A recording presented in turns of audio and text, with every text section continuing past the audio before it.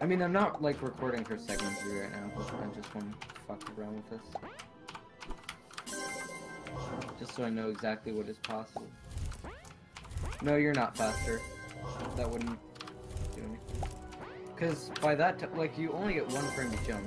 And once you do jump, you're in the air, so pressing jump immediately after. Yeah, you can keep the speed of any super jump if you have the right conditions, like the right space for it, like this. Like here, I can get to there. Let me try 110 FPS or something, because probably has to be a specific FPS for this. Or let me try 120. That would probably make the speed keeping easier. That made sense. Is that like a beekeeper, but for... Yeah.